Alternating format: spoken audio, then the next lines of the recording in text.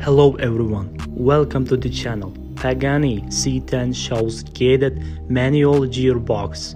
Design details in the new teaser.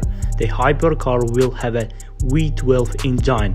Yes, the Pagani C10 will get a manual gearbox, a twin-turbo 6.0-liter AMG engine will be at the heart of the hypercar, with a dual-clutch auto also available. A new teaser video published on social media gives us a closer look at the C10 new generation.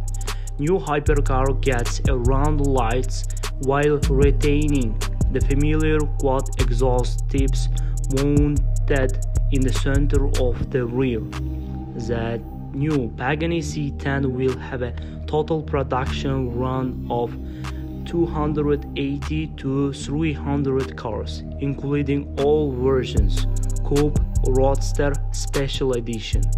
This is all. Thanks for the watching. Please do not forget to subscribe to the channel and putting a like on the video.